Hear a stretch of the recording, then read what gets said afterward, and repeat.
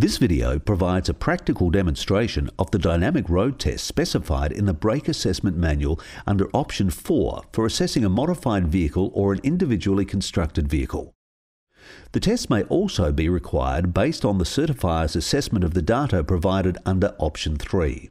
The test should be viewed in conjunction with the Brake Assessment Manual, which provides details of how to do the tests and how to use the results of the tests.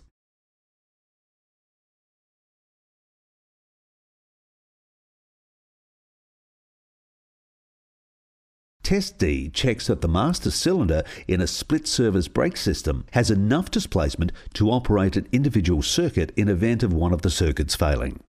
Do not simply clamp off the brake hose, as this does not simulate a failure in a circuit.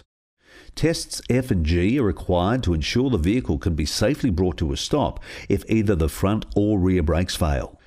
These tests also verify that the vehicle's ABS is working properly. The front and rear brakes are tested separately. Both tests are done with the vehicle lightly and heavily loaded, travelling at 55 km per hour.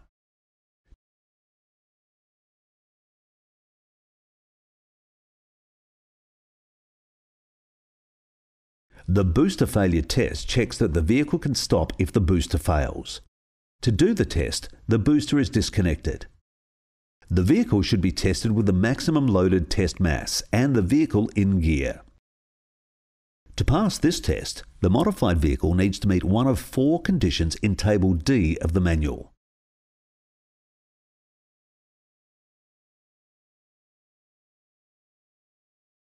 The spike stop test applies sudden and instantaneous load to the vehicle to test the function of the brake components under duress.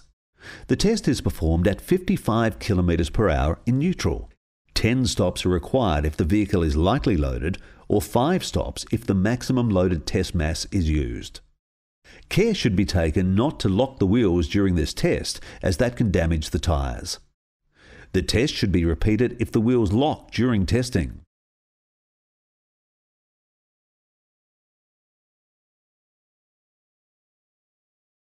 This test is used to check the front wheels lock before the rear wheels. This test should be performed with the tyres between 65 to 100 degrees and should be performed on a surface with a low coefficient of friction, like grass or a wet surface. The front wheels should lock up before the rear wheels, and this should be obvious to the naked eye.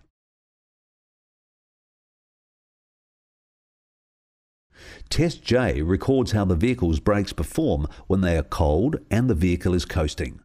The temperature of the brakes must be between 65 and 100 degrees at the beginning of the test. The test is done to see how the brakes perform within the temperature range generated during normal and extreme driving conditions. The test is performed with the vehicle heavily and lightly loaded. The test speed depends on the modification.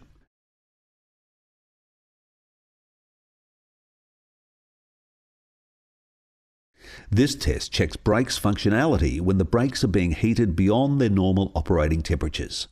This test is performed by applying and releasing the brakes 15 times in total to the vehicle travelling 80 km per hour, which should reduce to 40 km per hour under braking.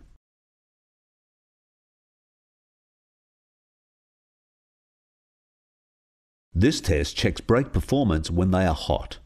The test is performed with the vehicle heavily and lightly loaded. The test speed depends on the modification.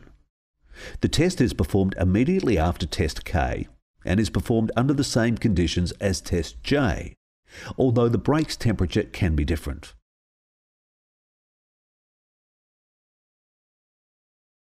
This test checks brake performance when they are hot and are being brought back to a normal temperature range, as is done immediately after Test L.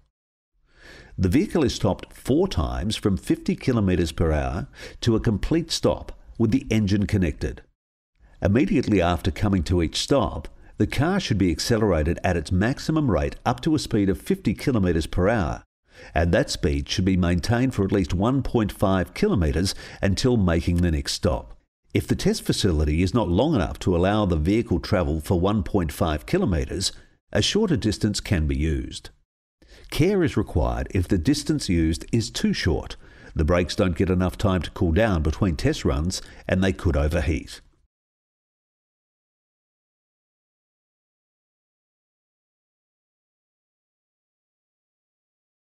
This test checks the brake's recovery when they've been brought back to their normal operating temperature range and is done immediately following test M. The test is conducted at varying speeds depending on the modification. The braking system is measured in the same conditions as for test J, although the brake's temperature conditions can be different.